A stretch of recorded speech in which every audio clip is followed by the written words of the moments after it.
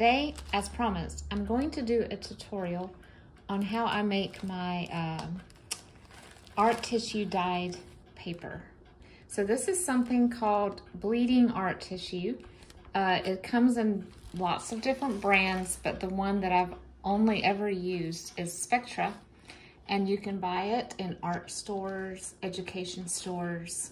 I believe I ordered this when my kids were little, when we were still doing elementary homeschooling.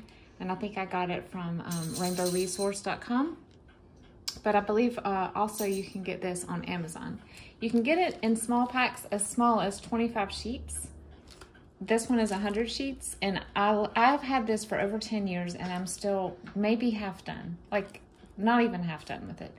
On Amazon, you can actually buy pieces of this bleeding tissue already cut into, you know, small squares or circles. So if you just want to use that shape, that is probably a really good idea because it's not fun to sit and cut tons of tissue paper. So there's 25 colors in here, and I'm not really sure what to do with the white. So if you have an idea of what to do with the white, let me know. And they also have black and brown, but of course, the darker the color, the harder it is for you to have the ability to write on the pages afterward unless you use a metallic or a white pen. So do keep that in mind. One thing that I have noticed is that this paper is useful more than once. So these pages right here have been used once, maybe twice.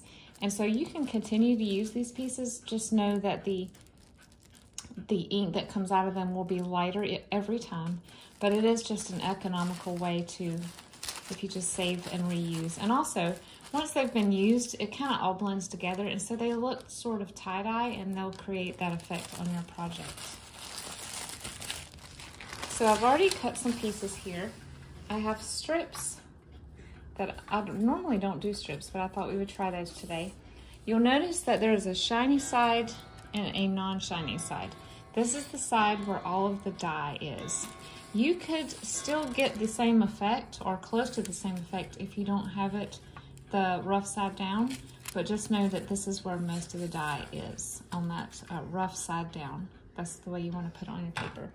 I've cut strips and squares and sort of hexagons, and then these are just extra pieces after cutting out these other things that are odd sizes and shapes, but I like to use those. And then I tried to cut some circles as well. I'll show you several different techniques you can use with this, depending on your project and depending on your preference and how messy you want to get, honestly. Okay. So for this first one, it's better to put it in a pan and do the same technique on both sheets. So this is a jelly roll pan. I think it's 10 by 13. And so I'm just gonna start putting these strips down.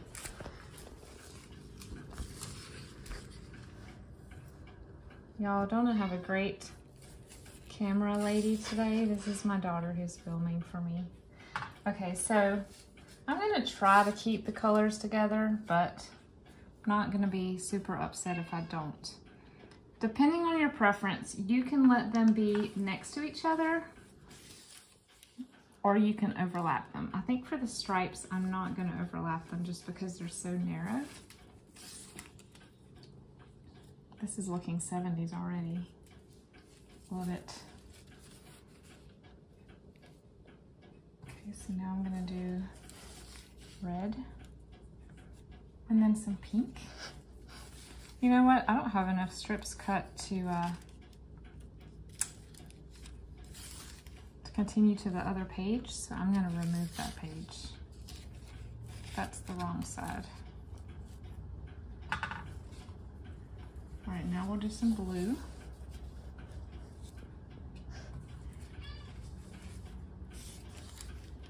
This looks like a t-shirt design from the early 80s.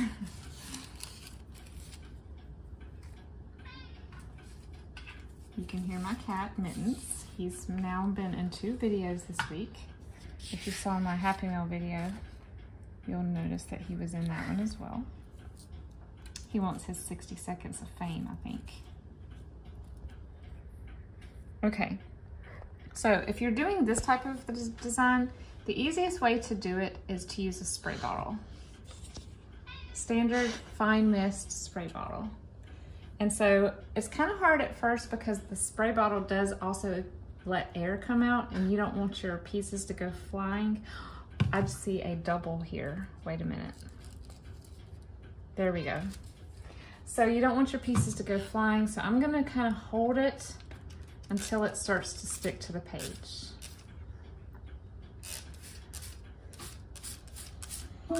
You don't want to completely saturate it, but you do want to make sure that every piece of the tissue is wet, and then the paper underneath will obviously be wet, but you're not gonna just dump water in here. So it creates that crinkly, noisy paper that we junk journalers like, if that's what your style is. If not, I'll show you another alternative.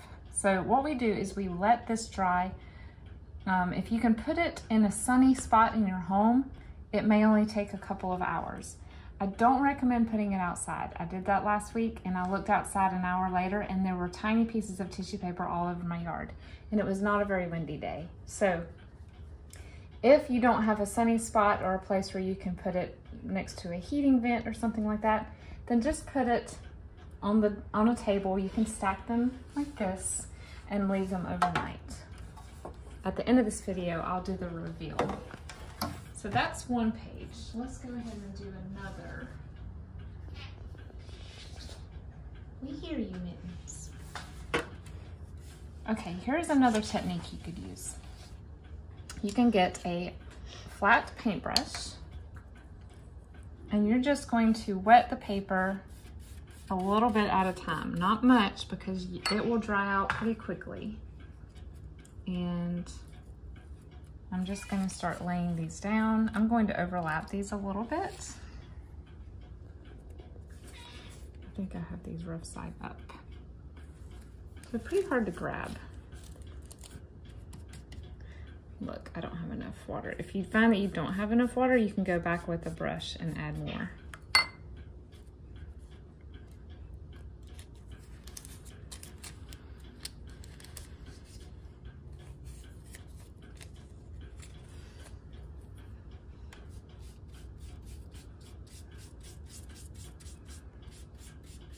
This one, the darker colors, you'll see they bleed very easily, and so if you want to try to keep your colors separate, spray bottle might be a better option for you. I can't tell which side is rough on some of these.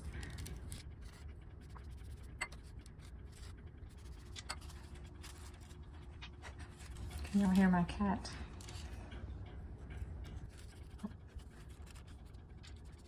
So when you overlap them, it kind of reminds me of that toy that we played with in our centers in school in the 80s called, well, I think now they're called Magna-Tiles because they have magnets in them. But when I was a kid, they were just translucent or transparent colored plastic tiles that had little divots in them, and you can construct things with them. And when you overlap the colors, then they created a, you know, we put a yellow in front of a blue and it made green. It was just so cool. I remember loving those. Okay, so now we've got some more random. I'm probably gonna fast forward this video, stop talking a minute and fast forward so you won't have to watch all of this process because it can be a little boring.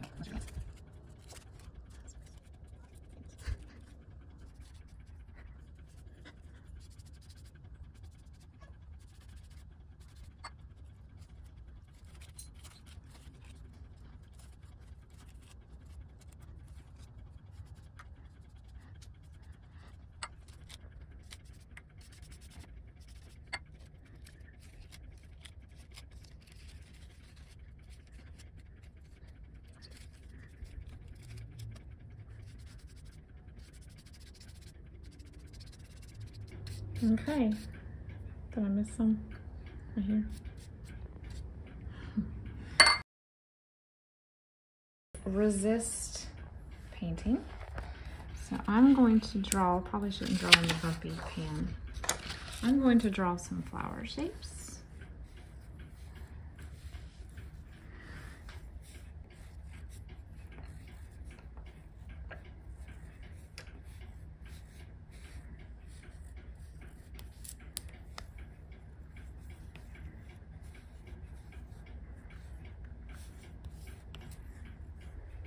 I'm just drawing some mod 60s looking daisies here.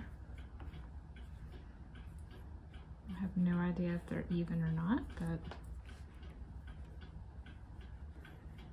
you could write something, like write a message. You could just draw a bunch of lines or zigzags or curly cues.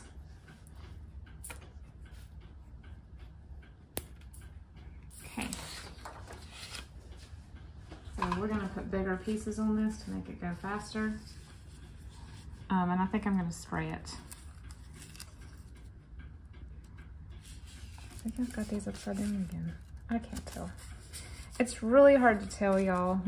I mean, I don't know why, but I think the longer I go, the more dry my hands get, and I have trouble figuring out which side is up.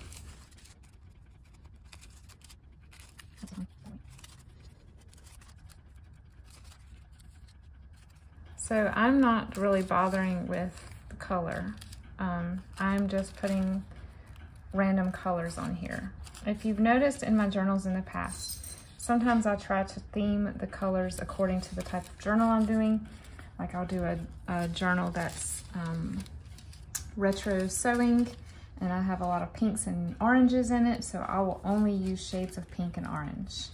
So that is totally fine to do as well. This time, for the tutorial's sake though, I am just putting a random assortment of colors. And like I said, if you reuse the same ones more than once, the colors do get less vivid. So if you're looking for more of a pastel, muted look, that's probably the best way to achieve that, because there are not many pastel actual sheets in this pack.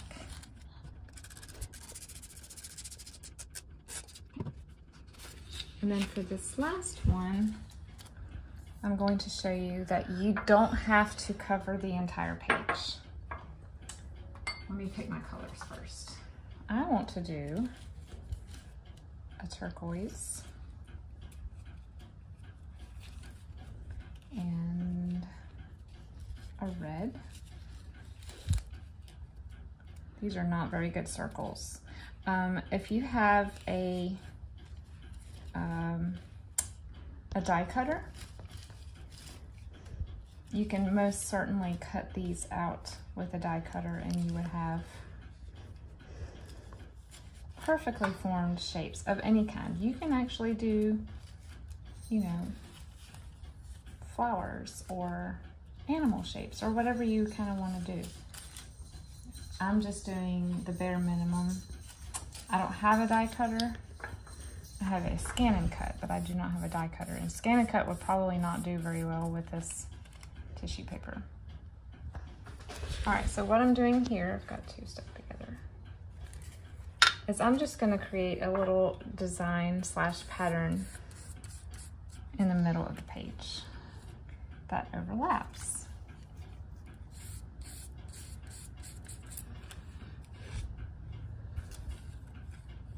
It reminds me a lot of the art that you see in children's books, the paper piecing art, and I love that.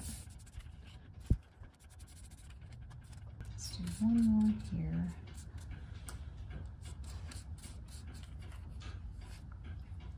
So I'm gonna just let this breathe and let it settle. I'm not wetting the whole page, as you can see, but it's already creating a really cool bleed over effect.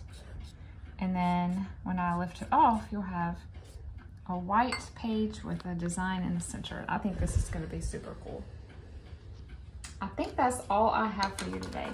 I did not do the hexagons, but of course, any shape will work. Strips will work.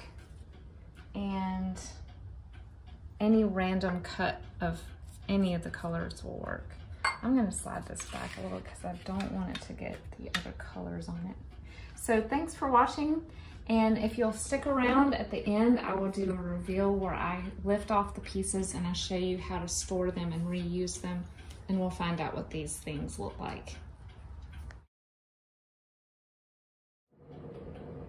Okay, you guys, this is finally dry and I can show the big reveal. So I'm going to keep all of these little pieces of tissue so I can use them again in other projects. They're a bit faded, but like I said, you can reuse them at least once, sometimes twice, depending on the darkness of the paper itself. So what you do is you just carefully, or not so carefully, take all of the pieces off. And I like to fold these nicely or stack them nicely and put them in a Ziploc bag. And I just store the pieces in the same bag with all of the new tissue paper, so it's all together. This turned out beautifully. It looks very summery. I may have to put this one in my tropical journals. The paper itself is still a little bit damp, but these are completely dry. So once that happens, you can go ahead and take these off and store these away, and then just let this, it can just sit on the table at this point. It's not gonna hurt anything. If you have white countertops though, I would not put it on those until it's 100% dry. So let's look at this one. I think this is the one we did the flowers on. No, this might not be the one. This is just the random one that we made. I don't have my camera operator anymore. She went to see a movie with a friend. So I am doing this with one hand, so bear with me. These are 100% dry as well, but they do tend to stick sometimes, so if that happens, just be careful with them. See how this one has so many colors on one piece? So that'll be a really cool one to reuse too. You get a totally different look with these when you use them a second time, because they're really wrinkly and they have folds in them. So you can kind of see here where there's a fold, it doesn't make full contact with the paper, and it sort of gives it a tie-dye look. If you are very insistent on making sure that your designs are solid like this with no white, then what you could do is use a rolling pin or a brayer once you put the pieces down to make sure they're fully adhered to the paper. I like the white space personally, but if you want it to be the whole page to look like this, you could use a brayer or a rolling pin. Okay, let's move over here to this one. Let's see if the resist crayon process worked. I see part of the flower. So we have a white line going through it, but again, that does not bother me one bit. But you can see that that white crayon did provide the resist that we needed for a design. Super cool.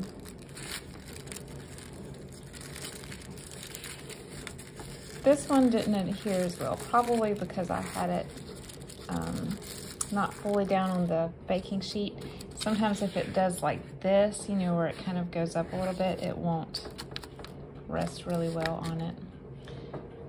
And then last but not, let me show you the finished piece. Sometimes I forget to do a full shot at the end. And then these little circles. So these, I love the way this looks. I love it, I love it. I'll have to do more of these for sure.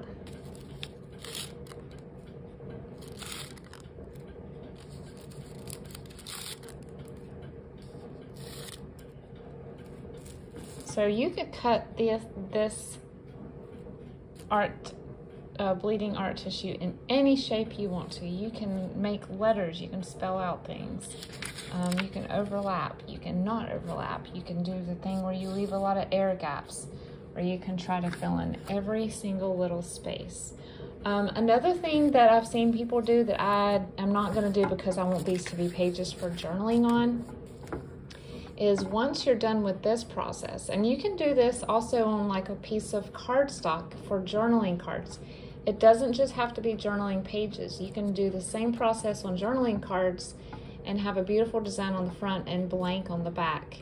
But at this point, you could use a stencil and stencil a design over it, or you could get a black pen and draw some sort of an image or trace an image. But you have this beautiful rainbow multicolored backdrop now for leaving as is, or as a starting point for another really cool piece of art. You could even decoupage. You could fussy cut book images and put them on here. The possibilities are endless. This paper is so fun. If you have never tried it before or never heard of it before, I encourage you to try it. It is so fun and it's so versatile.